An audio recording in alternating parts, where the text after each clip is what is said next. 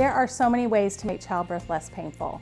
The biggest thing that I like to share with others is that the more you relax, the less pain you're going to feel.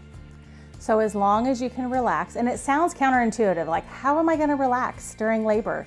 But if you practice your relaxation and you listen to your childbirth educator in either the online classes or in your in-person class, you really are going to be able to relax during your labor. You'll be able to train your body to do that. And the less stress you have and the less tension you have, the less pain you'll feel.